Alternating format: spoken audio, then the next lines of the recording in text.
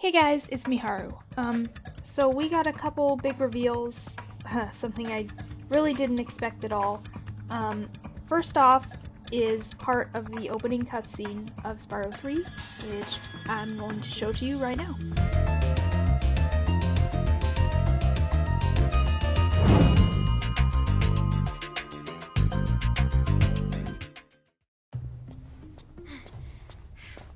We managed to capture the eggs, Your Highness. Every last one. Excellent! Maybe you will amount to something after all. Now go guard the tunnels. Stop anyone from coming through.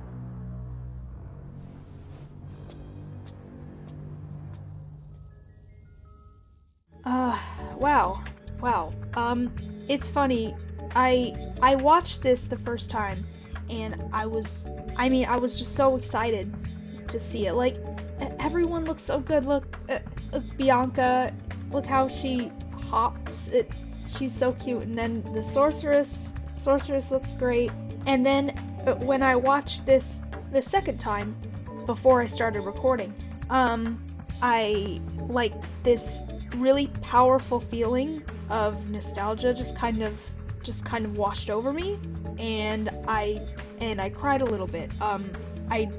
Oh my god, I didn't really expect that to happen. So anyway, I'm gonna try not to cry while I'm recording. So what can I say? I like Bianca's cute hop. I think that's adorable. The sorceress looks good. The sorceress's voice, I think I have to talk about that, because I expect a lot of people aren't really gonna like it because it's not as scary or imposing as it was in the original. But however, I really like it because I feel that she sounds very regal and queenly.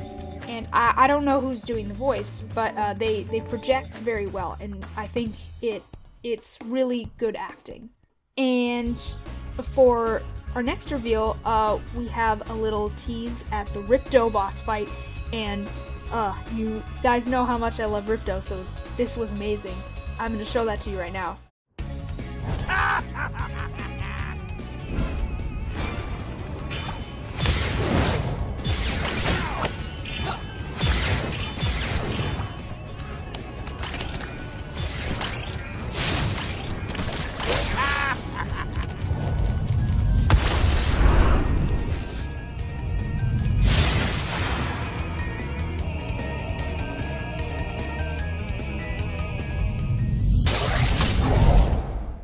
Oh man, his laugh up.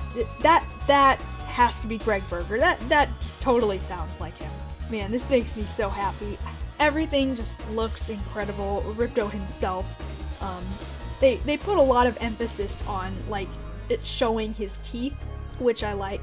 And this was actually something that I wouldn't have noticed if it weren't for Canadian Guy A, but because I was just so wrapped up in watching Ripto on screen here that I wouldn't have noticed this.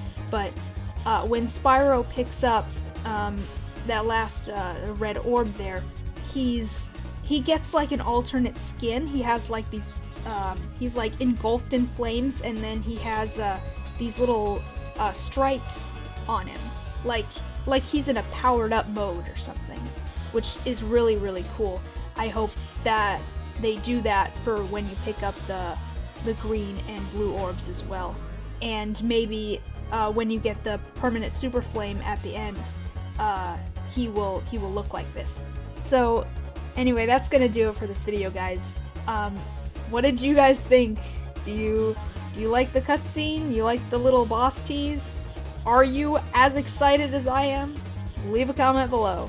As always, don't forget to subscribe and follow me on Twitter, and I will see you in the next video. Until then, this is Miharu, signing off.